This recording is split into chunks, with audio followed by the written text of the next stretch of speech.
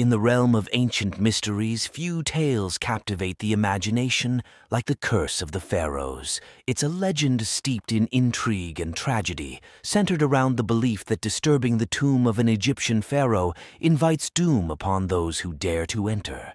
Don't miss out on the adventure. Hit that subscribe button and join our expedition into the depths of history. One of the most infamous instances of this supposed curse unfolded in 1922 with the discovery of King Tutankhamun's tomb by Howard Carter. As the tomb's treasures were unveiled, so too emerged reports of misfortune befalling those involved in the excavation. Mysterious deaths, illnesses, and accidents seemed to haunt the expedition team and their associates. But what's the truth behind these chilling tales?